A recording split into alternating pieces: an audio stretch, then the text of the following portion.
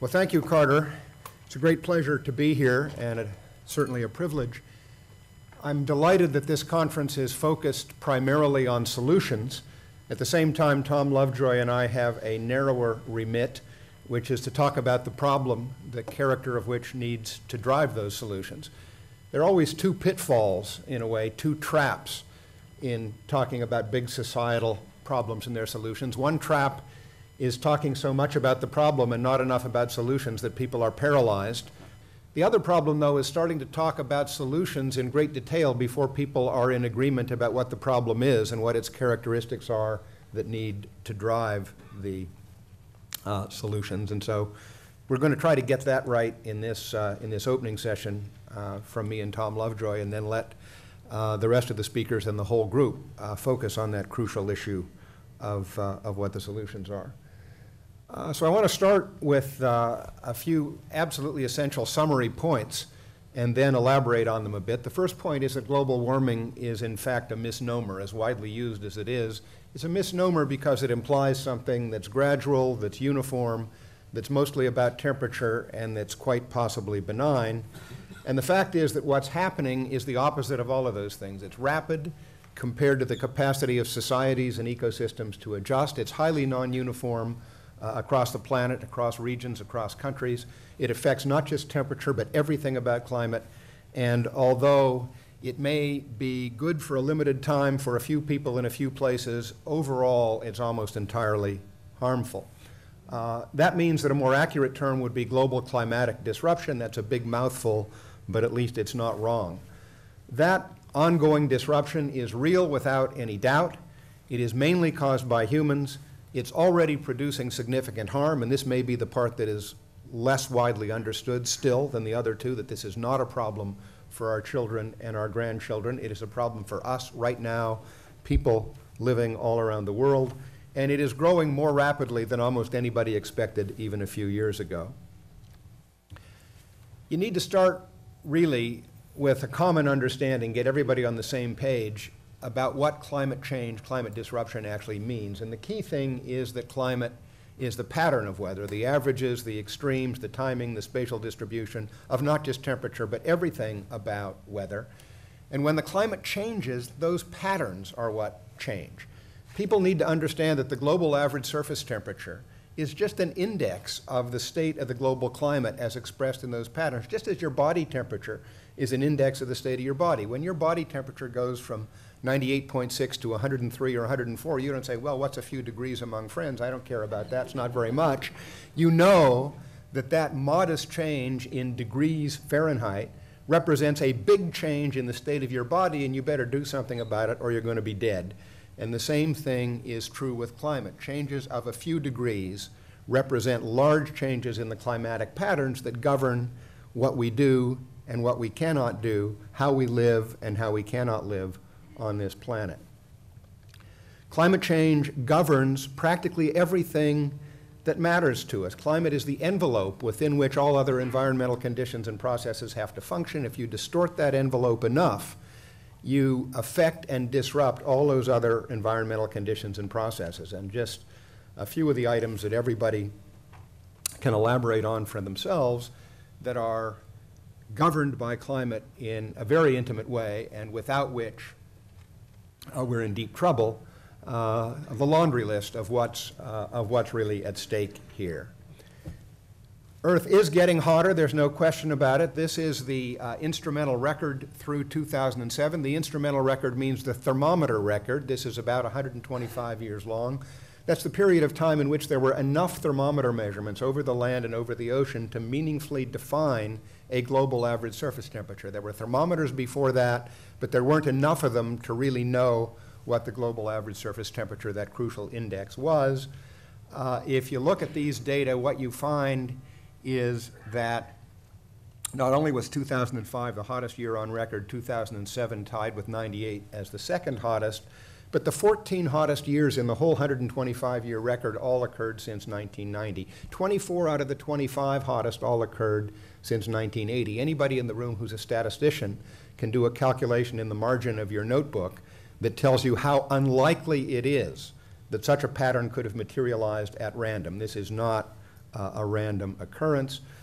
More importantly, we know what has caused that heating. This summarizes the IPCC's 2007 view of the relative size of the influences on global climate, human and natural, over this time period, now going back to 1750, the nominal start of the Industrial Revolution. You don't need to care too much about the units. These are what climatologists call forcings, literally how hard you're pushing on the climate with one influence or another. You see that the biggest forcing by far is the buildup over this period in atmospheric carbon dioxide, set of other globally mixed greenhouse gases, methane, nitrous oxide, chlorofluorocarbons coming in second, some positive contributions from ozone and soot, black particles that warm the atmosphere by absorbing additional sunlight and warm the surface of the Earth as well. Some offsetting negative effects by particles that humans have put in the atmosphere, reflective particles, cloud-forming particles. A bit of change, sorry for the paragraphing there, a bit of change from land use change, converting forests to grasslands, grasslands to desert, increasing the reflectivity of the planet. And the natural changes, by comparison, the best estimate of the dominant natural change over this period is the change in sunlight reaching the Earth, and it is about a 30th of the warming influence of the greenhouse gases and the black soot, a 30th. Anybody who tells you the sun is changing this, is dominating this, is smoking dope. It's just not right. We not only know in overall terms what has been driving this warming, but we know that the carbon dioxide increase, the methane increase, the other principal increases on that list are in fact human caused. This shows a 10,000-year time scale with the last 200 or so in the inset of the atmospheric concentrations of carbon dioxide and methane. You see this absolutely extraordinary spike which accompanied the Industrial Revolution. We know even more than just from this pattern that the carbon dioxide came mostly from fossil fuels. We know that because fossil fuel carbon contains no carbon-14. The rest of the short-term cycling carbon in the atmosphere and the biosphere contains lots of carbon-14, and you can actually see the dilution effect in the carbon-14 concentration of the atmosphere and stored in tree rings that comes from that increase in fossil fuel burning over the years. This is what I call the smoking gun. This is from Jim Hansen's group at the Goddard Institute for Space Studies, NASA lab, that does a lot of the best studies of climate change. What you see in the top panel is our best understanding of the time trajectories of the human and natural forcings over the period of the instrumental record, 1880 to 2005. The red line rising rapidly in the top panel, left to right, is the greenhouse gases. The blue line that is spiky and goes negative are volcanic eruptions, where particulate matter added to the atmosphere by volcanoes temporarily cools the Earth, and then as those particles fall out of the stratosphere, the Earth eventually comes back to normal.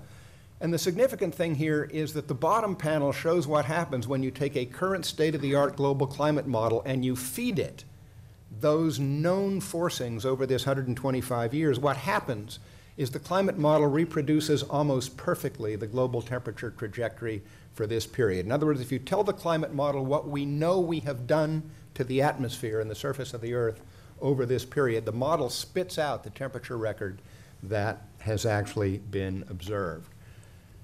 The biggest cause is the 150 plus years of world energy growth driven primarily by fossil fuels. This is the picture, 1850 to 2000. The biomass fuels are at the bottom. That's fuel wood, charcoal, crop waste, and dung.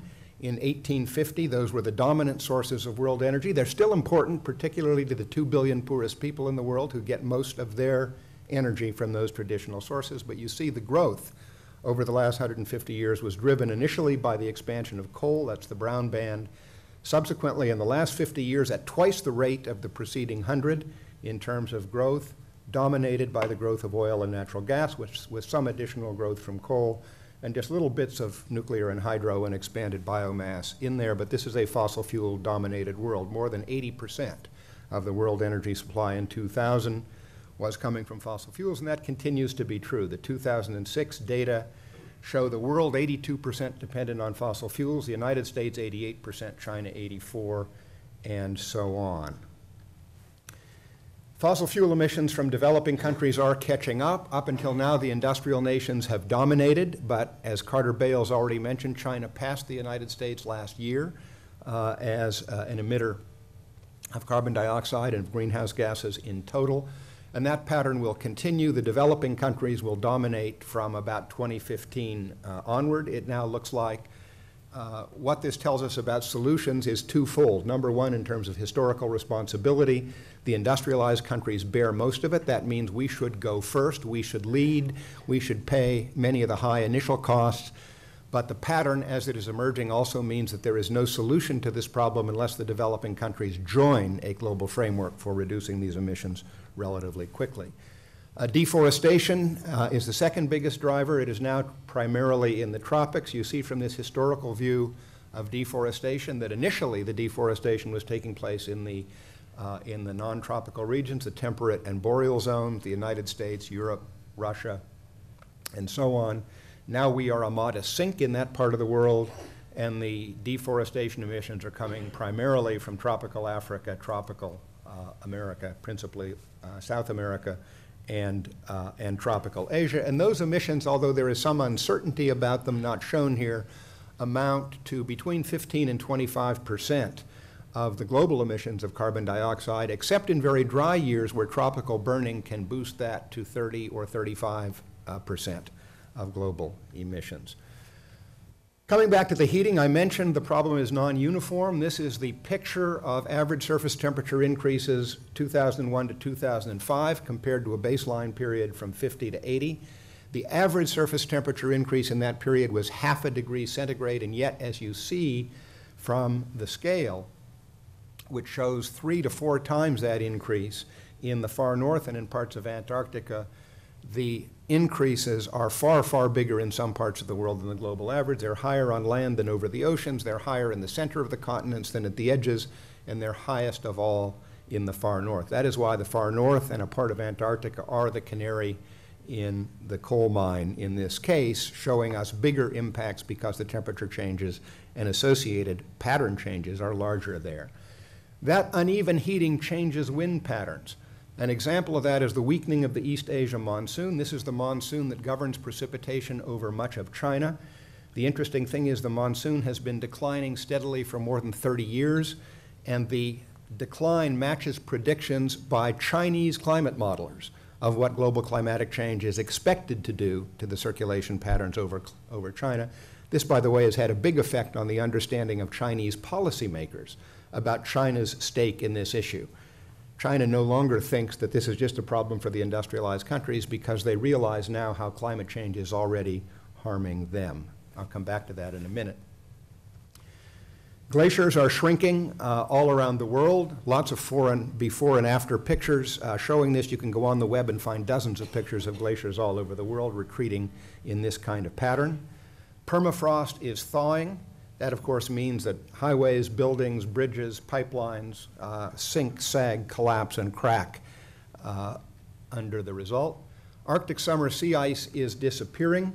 September 2005 set a record for the period of satellite observation going back to about 1979. The long-term average in that period of satellite observation is shown by the magenta line. That's the average extent of sea ice in September.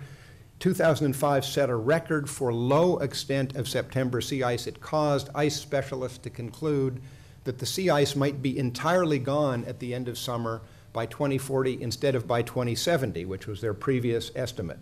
2007 came along. As you see, it absolutely shattered the 2005 record. Now the ice specialists say the ice could be entirely gone by 2013.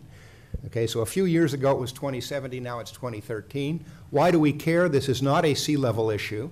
This is floating ice. When it melts, sea level doesn't go up. What it does is it changes drastically the reflectivity of the northern regions. When it's sea ice, most of the sunlight that hits it gets reflected back to space. When it's blue water, most of the sunlight gets absorbed. The drastic difference in energy balance in the northern regions that results when the sea ice is gone drastically changes the circulation patterns of the whole northern hemisphere. This is a tipping point among a number of tipping points which climate scientists are worried about. Surface melting on Greenland has been expanding. This shows 92, 2002, and 2005, each year setting a record for the extent of surface melting on the Greenland ice sheet. This now is land ice, and when it melts, sea level does go up. 2007 beat the 2005 record by at least 10%. The imagery is not ready yet, but the whole picture of continuously accelerating change is continuing in that domain. Those changes are already causing harm. This is the harm that's been caused by the change in the East Asia monsoon in China. Less moisture flow from south to north, increased flooding in the south, drought in the north. Again, these are Chinese data. These are not results that Western scientists are telling the Chinese they need to pay attention to. These data were first shown to me by the deputy head of the Climate Office in the National Development and Reform Commission, the most powerful planning body in China. Incidence of flooding is up, in fact, almost everywhere. Major floods by decade, 50 to 2,000. Drastic pattern all over the world, the biggest increases in Asia. Wildfires, this is one of the sleepers, in my view. Conditions that govern wildfires are extremely sensitive to average temperature.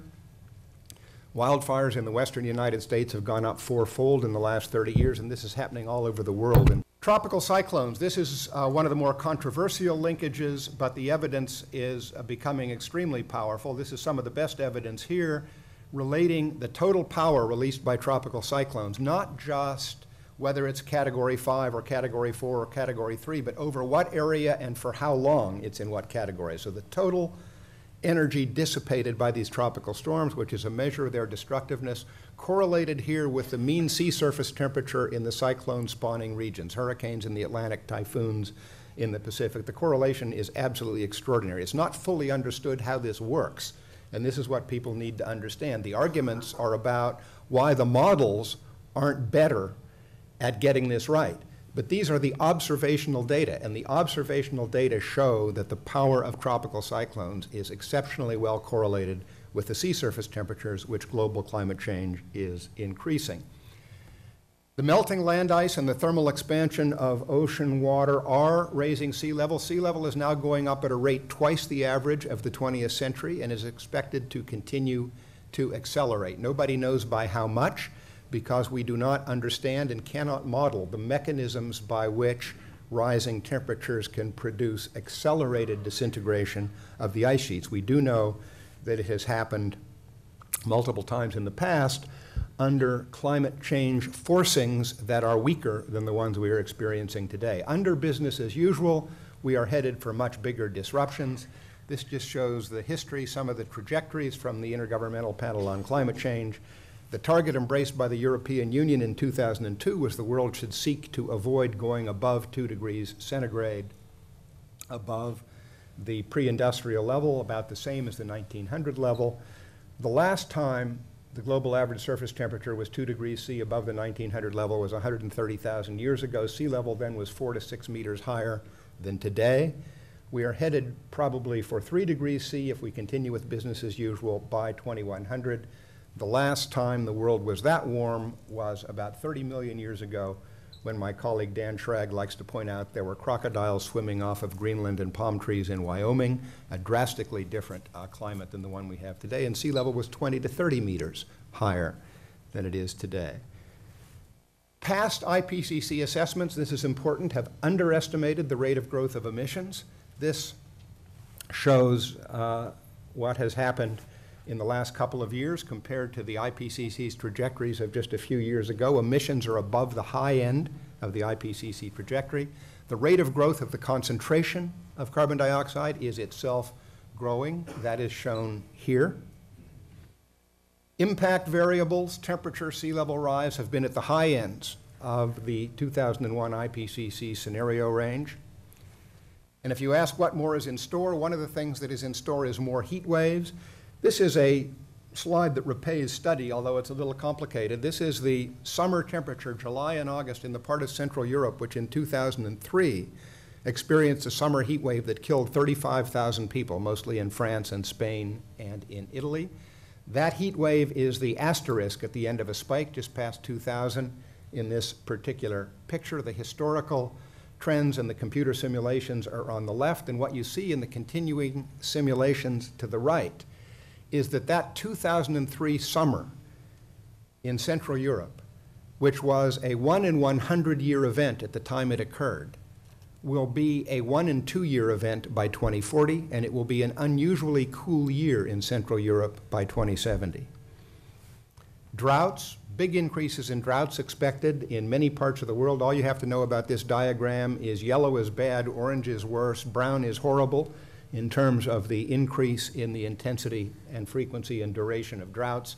And you see the picture, many, many parts of the world, crucial parts of the world, badly afflicted by drought. And something that I'm sure Tom Lovejoy will have more to say about is the biggest brown blob is right in the middle of the Amazon. What's in store for sea level? We know that melting the Greenland and Antarctic ice sheets, all of them would raise sea level by something like 70 meters. The conventional wisdom has been that that would take thousands of years, but we now know that rates of 2 to 5 meters per century are possible because it's happened at least twice in the last 19,000 years as a result of natural forcings over that period. These panels show what would happen to the southeastern United States. Under a 7-meter rise, that's if you lose the whole Greenland ice sheet. 12 meters is if you lose Greenland and the West Antarctic. That's at the lower left. And the lower right is what if you lose the whole shooting match.